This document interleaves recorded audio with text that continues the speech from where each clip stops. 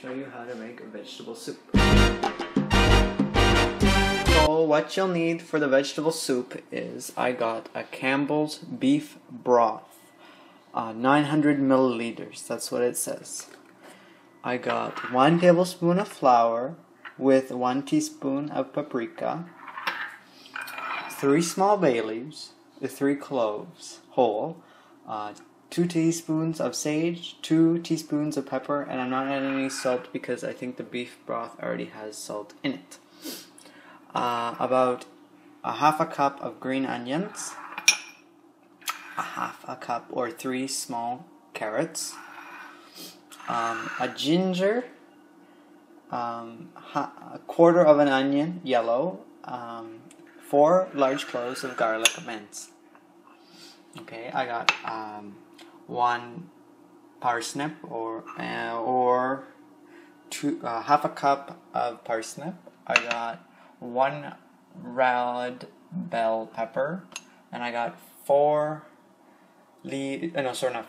2 leaves of green cabbage shredded, as well as I got a quarter of a cup before it was cooked of jasmine rice. As well, I also got over here a teaspoon of butter and a teaspoon of sunflower oil. I forgot to mention that I'm also going to add, when I add the rice, I'm going to add 2 tablespoons of cream. So what I'm going to do is I'm going to turn the pot on to medium heat. So now the butter and the oil is hot. I'm going to add some of my ginger, my onion, and my garlic.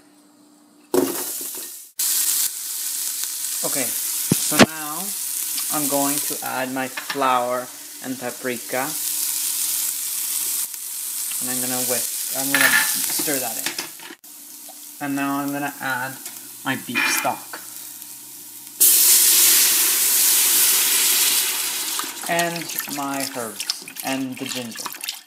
Cover and put onto high and let it come to a boil. I added 2 cups of water because it was not enough liquid for me. So if you want, you could make that all beef stock or all water, or if you're vegetarian, you can make it mushroom stock. Okay, so now the water is boiling, so I'm going to reduce the heat to medium.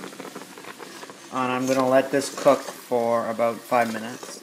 So now the 5 minutes are up, so I'm going to strain it. Now I'm going to try to leave the garlic in there, but the onion and ginger and bay leaves and cloves I'm going to take out. So now that I've strained out what I want to strain out, I'm going to add in my carrots,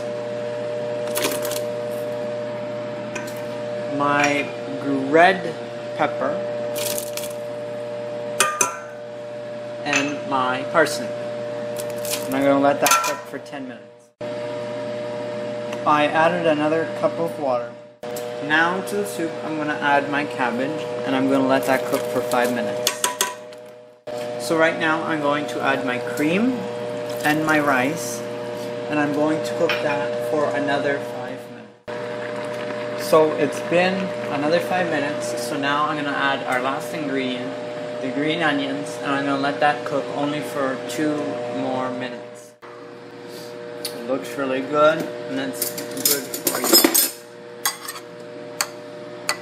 All the vegetables are cooked.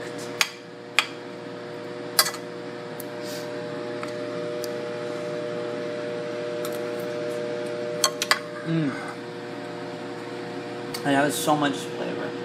It has a lot of flavor. You should try this recipe. Even if you're vegetarian, you can make it more vegetarian.